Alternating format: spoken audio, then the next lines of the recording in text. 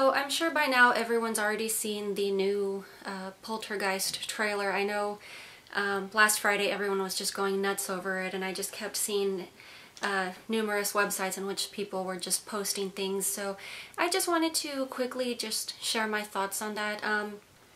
Nothing too big. I honestly liked the teaser trailer a lot more than the full trailer. For the most part, it pretty much just feels like the same movie. I can definitely see that they've modernized and updated that, and those are definitely great touches.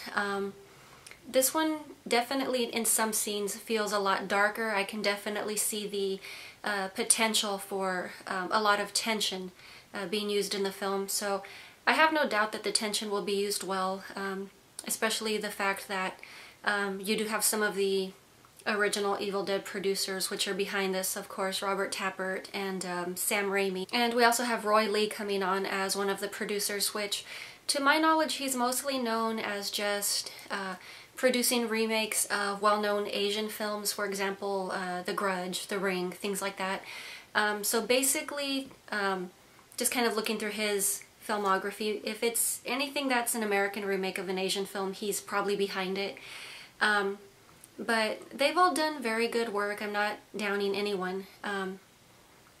You know, they definitely have a strong background behind all of them, and the productions that they have put forth have been very great films. So I'm not naysaying the Poltergeist remake. I'm definitely curious to see what it turns out to be, but a lot of the trailer, it just seems to me to have a bit of Carrie-itis. It just feels like they were practically just telling you the entire film just in the trailer.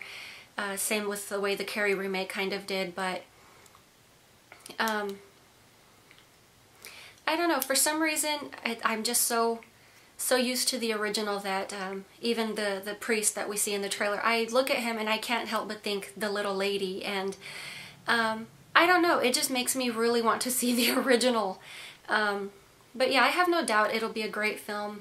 Like I said, I definitely see a lot of potential for the story to become a lot darker, a lot more tense.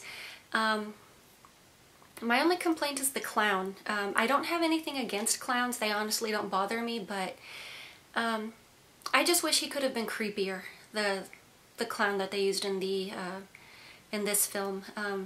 From the original, that clown definitely looked a lot more menacing to me, so I don't know, maybe they're just going to up the ante somewhere else. I really don't know, but I'm kind of hoping that they do recreate a few of the iconic scenes.